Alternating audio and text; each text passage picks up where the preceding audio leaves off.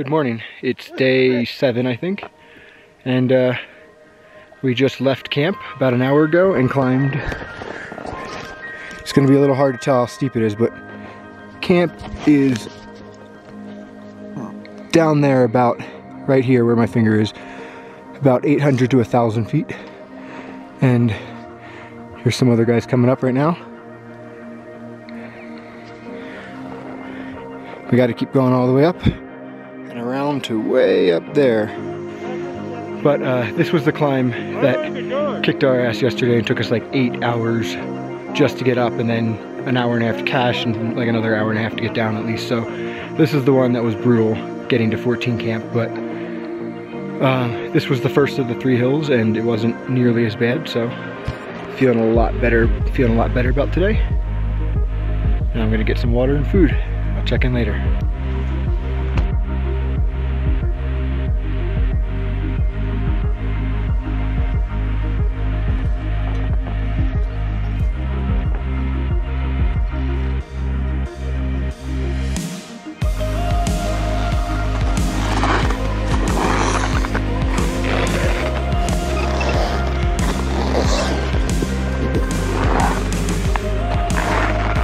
In case you're wondering, this is what a slow trudge looks like, or sufferfest.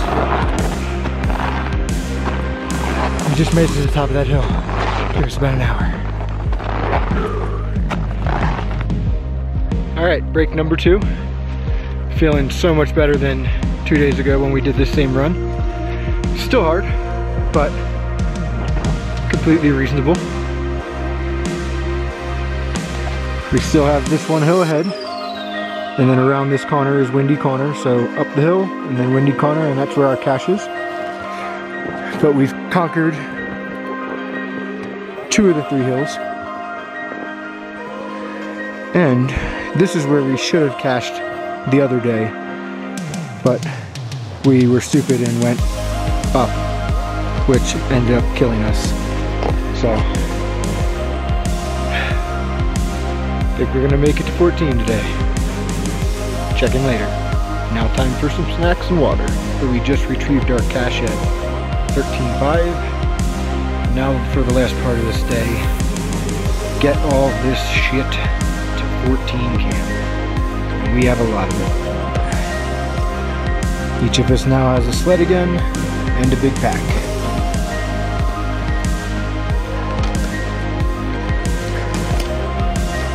So it's only about 700 feet, but probably gonna take us at least an hour and a half, if not more. So here we go. So we're almost at 14 camp, but check out this view.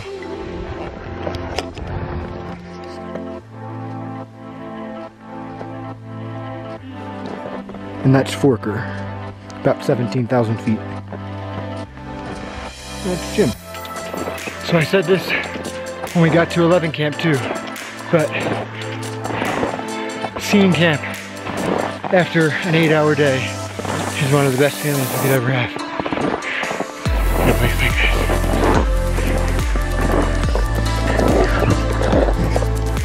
There it is, 14 camp. And that's the head wall. Check back later.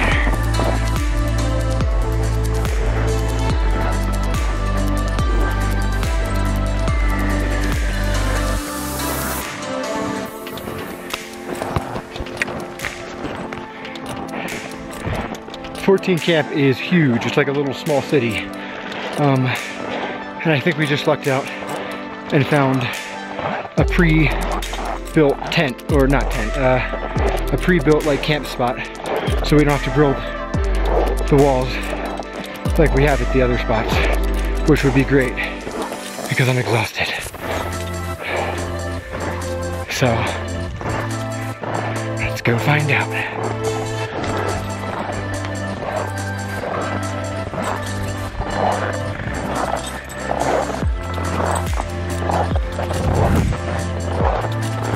Whoa. Tom. Tom, that's a good kitchen, but look.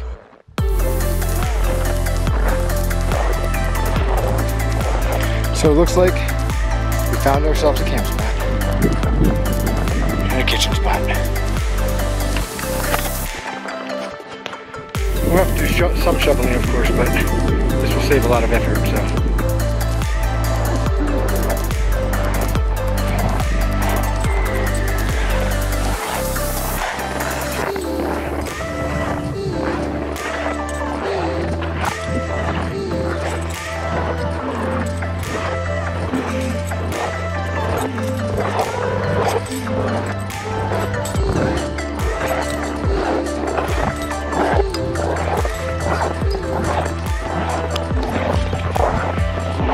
This place is insane. Welcome to Alaska. Alright, we're walking over to our campsite. Still have to dig things out, make dinner, set the tent up, do a lot, so I probably won't check in anymore tonight. But, in case I didn't point this out.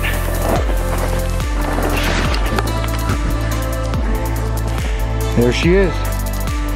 That's the top of Denali. So we head up there and then follow the ridge line.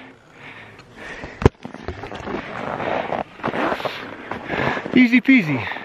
Only another 6,000 feet. And I'm winded just towing my sled on flat ground, so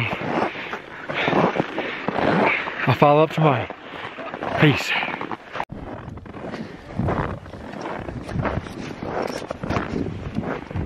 Good morning. Day 8, I think. Slept pretty well last night, actually. It's way colder up here, though. But now we were informed that we might be sitting here for a while due to some bad weather, so checking the ranger station weather board. So up here is a ranger station, and supposedly they put the weather on this board right up here. And this is Alaska.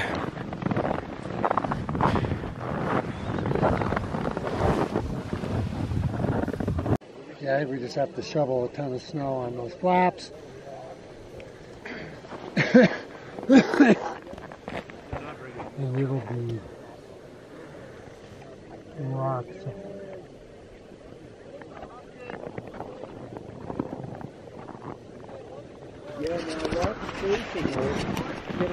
So that guy attempted to go from 14 camp to the summit yesterday. They got stuck up at Denali Pass, and now they're heading down. So they came around and gave us a bunch of food. So I got a bunch of treats. I'm mostly excited for that Babe Ruth bar. Well, that's the way to do it. And that. We're also talking about maybe doing a trial run, not necessarily a nighttime, all-night run, but sometime today, maybe all four of us run in my tent. I'm very proud of myself. I made us bagels and cream cheese, but I crispified them. Put some butter on the pan, and now I'm making hot water for us. For tea and hot chocolate. 14 camp, day 1, success.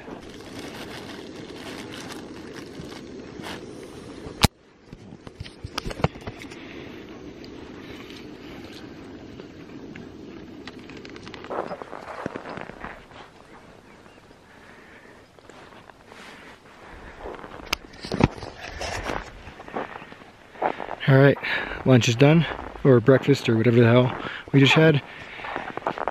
And I pulled all my stuff out. I'm not actually cold, I'm putting this on the tent so I can let it dry, make sure all my down stuff is nice and dry, because last night was cold, wet, and hectic. Tomorrow though, I think we're gonna try to go up this, put a cache right here, and then come back, sleep here, and then go back up, sleep somewhere around here if the weather's good in like 2 days. And then hopefully make a summit push in the next 3 to 4 days. Today though, we rest and just get used to this elevation, because I get out of breath shoveling like 4 times, but I feel fine, no headaches, nothing, so that is good. Check out our kitchen, it's pretty dope.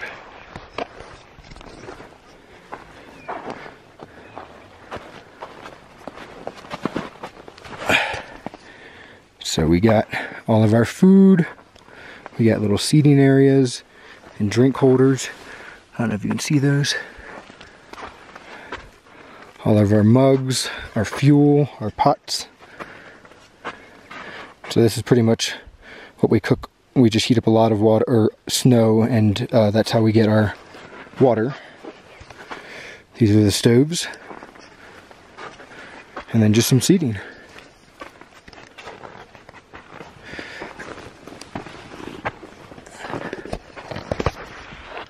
So yeah, I'm gonna continue resting, and I'll check in with you guys either later tonight or tomorrow.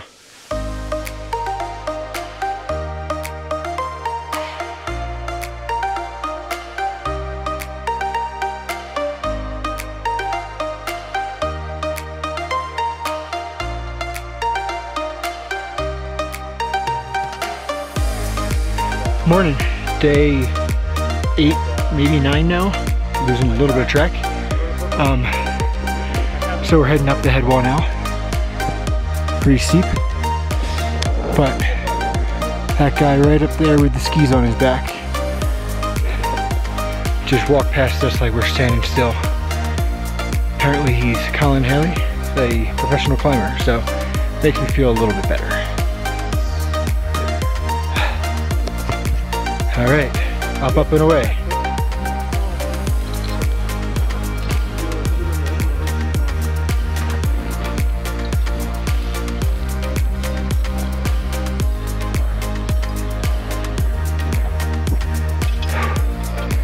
So we made it to 16.2, but that last round wasn't good for me. We pushed a little hard, around 15, and altitude caught up with me. Feeling a lot better now, but we're gonna cash.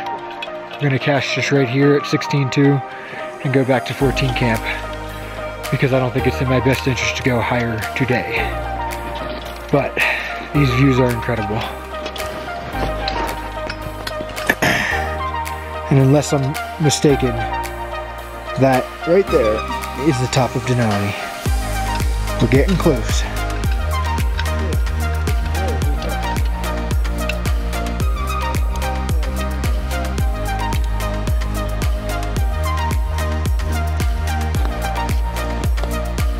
Good morning. It's now day 10, I think. Could be 11, but I think it's day 10. We went up to 16, cached, like I said yesterday. Came back down, got some good sleep, some good food. I'm feeling pretty good. I'm actually going to go check the weatherboard right now. But it looks like if everything works out, we will be making, so today's Tuesday, and it looks like we'll be making a summit attempt either Thursday or Friday. Here's the weather report. And so tomorrow, for here, a high of 0, a low of -5. Cool. Oh, that's today. Tomorrow the same. So it says chance of showers 80% tomorrow, but today was 50%, and as you can see, not very crappy out today. So, and then kind of the same for the upper mountain for Camp 5 to the summit. Thursday, Friday, Saturday, looks like it's going to be a good time to try to push for the summit. And then hopefully we can get a clean exit off the mountain too, or off the glacier, because just because it's pretty up here and beautiful doesn't mean it's good down at 7,200 at base camp. So we also have to make sure we can fly off. So if all goes well, we will have summited and made it off the mountain sometime early next week. So today we shall rest, and we're gonna go to walk for a little down this way, just over here to something called End of the World, I think, or Top of the World or something. So bring you along for that. I'll check in later. Peace. All right, we made it to the edge of the world. So it's a little hard to tell, but right back there is Camp 4. That's that head wall we went up again yesterday. And this is the edge of the world.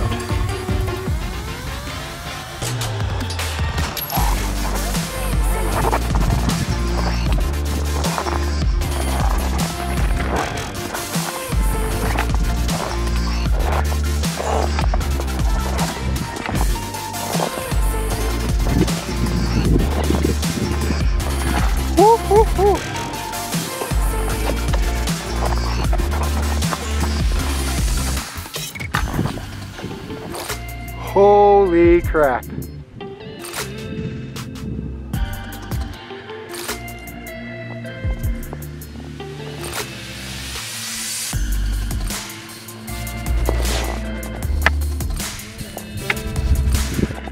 I'm putting this camera away. Wow, that's a far drop. Don't worry, I'm on belay now. Alright, so gonna check out for the night. Get in the tent. It's about 9:30. Let me see. Yeah, it's like 9:30. And once the sun goes around that corner, which it happens to be windy corner, this place gets so cold. It's, I think, a high of 5 degrees and like a low of -5 for tonight, so pretty cold. But like I said, my sleeping bag's good, but you pretty much can't hang outside. You just have to get, like, once the sun goes away, you gotta go into your tent, so catch you guys tomorrow. Peace. Good morning, day 11. We are moving from Camp 4 at 14,000 feet to hopefully Camp 5 or High Camp at like 17. So we're heading back up this head wall, and hopefully we'll pick up our cache and settle in there for the night, and then if all goes well, tomorrow we will attempt to go for the summit, and if not tomorrow, definitely Friday, so keep you guys posted. Alright, we are on the fixed lines at like 16,000 feet. This is where I started to have some issues the other day, mostly because I went too hard and got kind of in the red zone and felt like crap, but feeling much better today. And this is what you were looking at. Don't worry, I'm anchored again.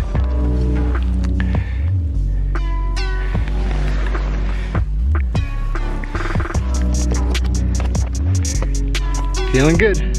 Check in later.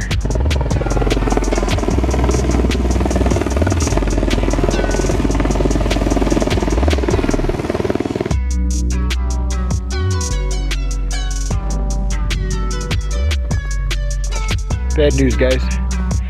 So it took us 10 hours to get to 17 camp yesterday, and which kind of beat me up a lot. But we got here and it was -25 degrees out.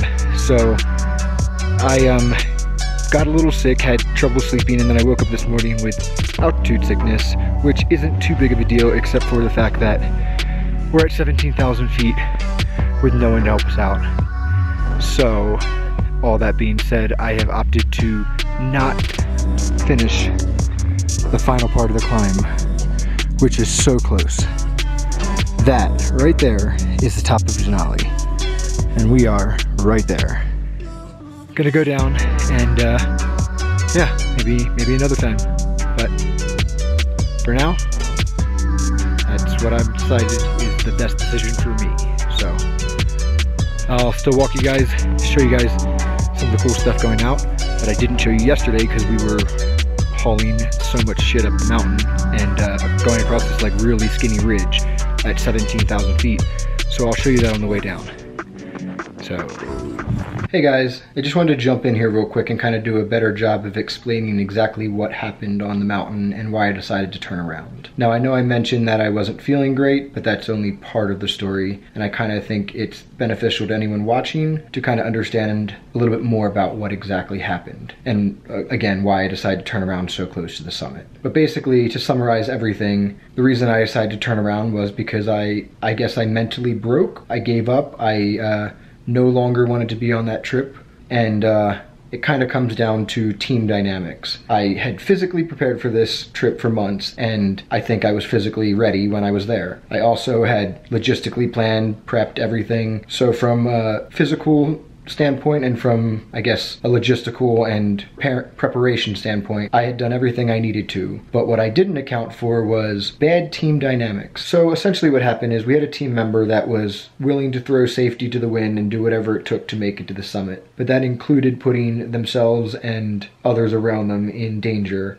And this wasn't a one-time instance either. So we had actually had a couple team meetings already about this, kind of voiced our opinions, and I thought things were going to get better, but as the trip went on, things didn't seem to get much better. And so already before we made it to 17 camp, I was already kind of getting like mentally broken down.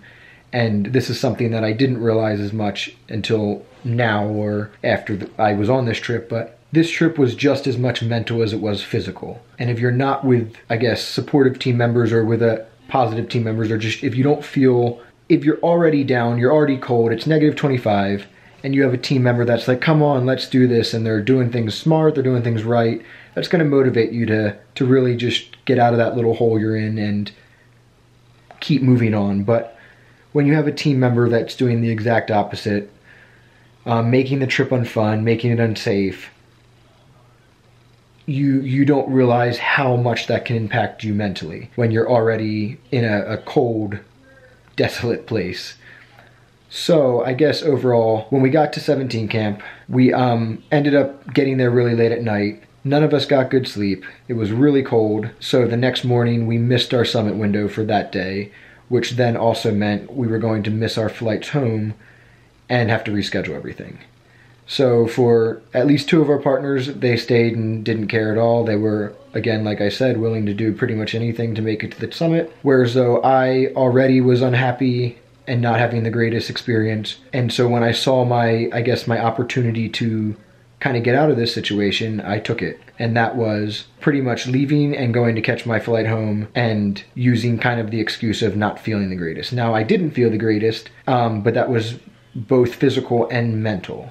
So overall, I just want to say I do plan to definitely go back. I kind of feel like I let certain people on this trip, and I guess my brain and the mental aspect beat me, and so I would like to go back and go with most likely just one other partner. I didn't like having 4. There's just more people you have to deal with, more things, whereas though once I left and split off and it was just 2 of us, the team dynamics got 100 times better. And it was so much easier to work with just one person making decisions and whatnot. So overall, I do definitely plan to go back, and I do plan to go back sooner than later. I do think I made the right decision in leaving. I think that for me, if I continued to go up and ended up getting more sick or didn't feel well, I didn't have full faith in some of my partners, and because of that, I basically decided to bail. And yeah, some people might call me crazy for doing that, but for me, I got off the mountain safely. I have plenty of years ahead of me, hopefully, and I plan to go back, and I plan to go back with a partner that I can have a good time with, because it's not all about just making it to the top. I think a very big aspect of it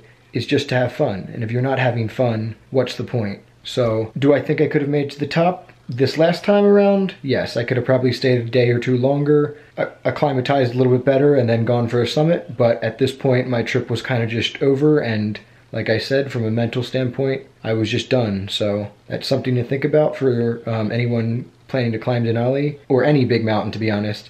Mental aspect is just as important as the physical aspect, and if you let your brain win, doesn't matter how strong you are, you're not going to make it to the top. So just something to keep in mind. So yeah, back to the edit. All right, leaving 17 camp. Say goodbye to Denali. Bye-bye. But check out these views. So this is the ridgeline we walked. There's actually people on it right there. Look at these views. You don't have to make it to the top to appreciate it here.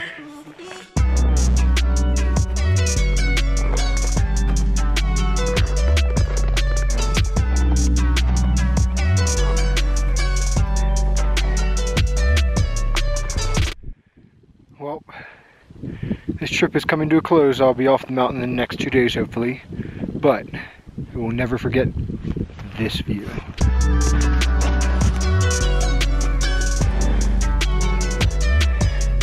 Look at that view. That's Forker, standing at about 17,000 feet. And right back there is Hunter. And that's the horrible, horrible wall of death. Alright, catch you guys tomorrow. Peace. Morning, day, let's call it 12. It might be 13 though. Actually I think it is 13. So Chris and I made it back to 14 last night. Just made some breakfast, bagels, bacon. And now we have to pack all of this up into our sleds and start heading down. It's still going to be a slow process, but I'm actually hoping to get all the way to base camp either tonight or early tomorrow, and then get a flight out tomorrow so we can actually get on our original flights and leave Anchorage on Sunday. So that is my hope, and keep you guys posted. Alright, it's official. We're leaving 14 camp. Got my sled again. These are the final goodbyes. Goodbye 14 camp. Goodbye everyone.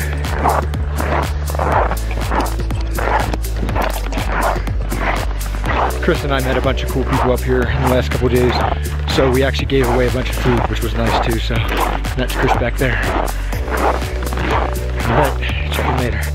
Alright, we're halfway between 14 camp now and 11 camp. I think we figured out how to do the sleds. So there's mine.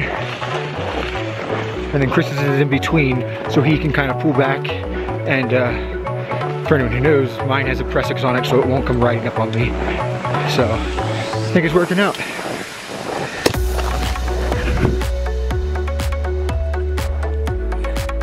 We made it back to 11 camp now. Get my snowboard back, and look who moved into our spot.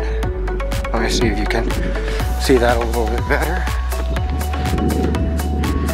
That was our old spot. That's who moved in. I got a sticker. I'll stick on something later.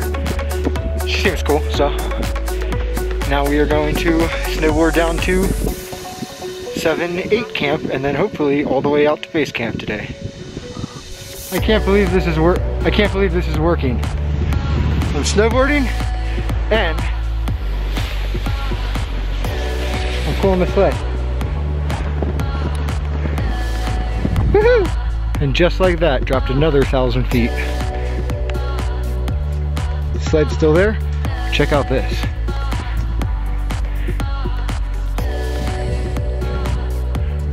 We're gonna get out of here tonight. I'm going home.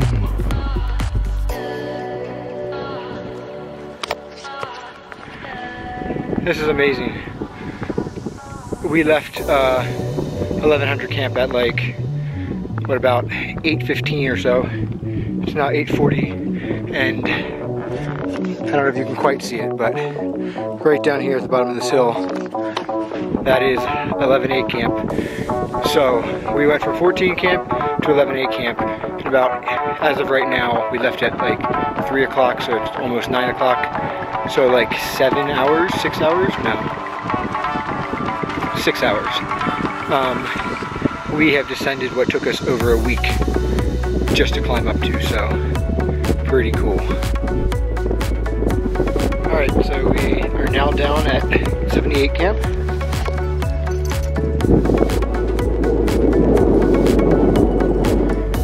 Just came from up there, and I just switched over my snowboard back to a split board for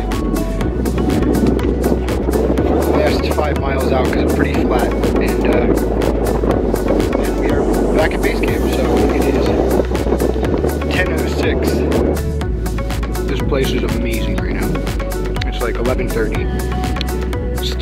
enough for me to see, but the sun isn't roasting me.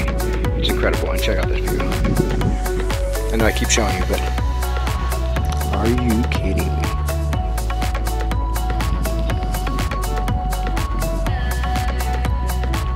And we got Denali way back there.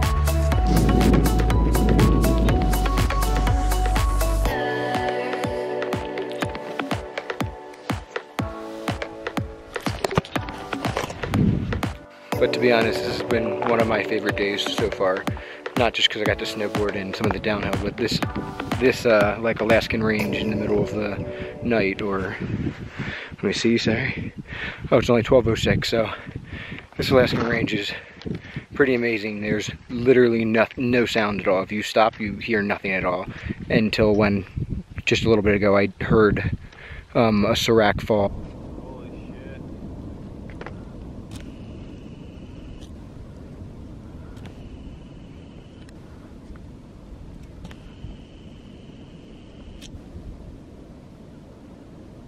And that's what I was talking about. We're just cruising, and I even had music in, and you can still hear something like that. It just, I don't know if you can hear it on this camera, but it sounds like loud thunder, and just another giant rock fall or serac fall. Pretty cool. The light keeps changing over here too. Still not dark out. All right, it is now 2 a.m. This took longer than I expected, but we just arrived at base camp.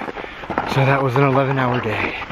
But I am pretty much officially done, other than getting a flight off here. Whew. That was not easy.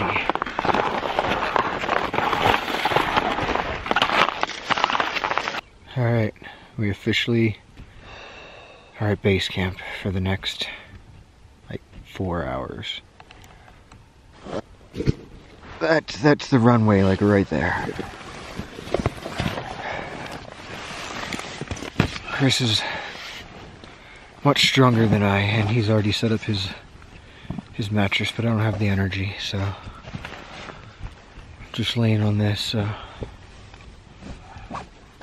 hopefully I get out of this place in like 3 hours and take a warm shower and eat food without wearing my gloves. And these boots treated me quite nicely. But I don't plan to wear a pair of boots for the next, like, year. Alright, I'll catch you guys in the morning. Peace.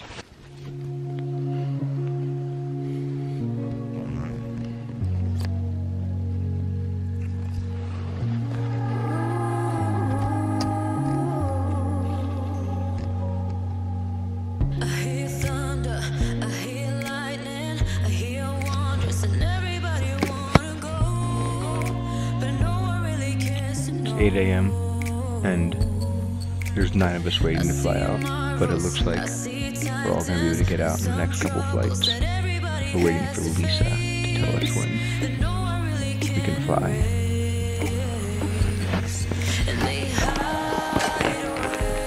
It's down there.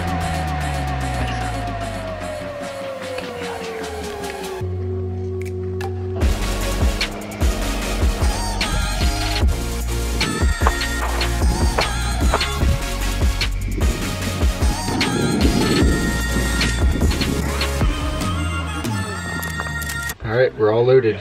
We're finally leaving. I can finally take this nose guard off.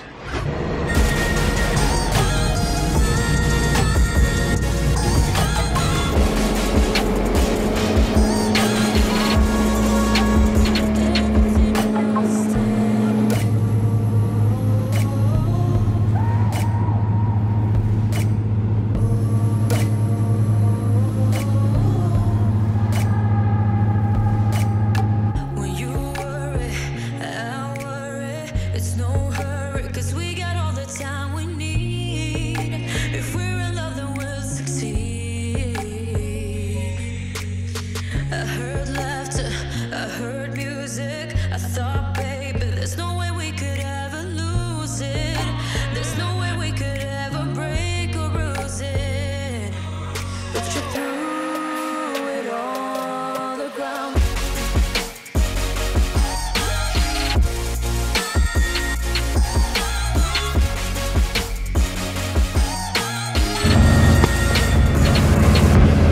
I'm officially back in Talkeetna.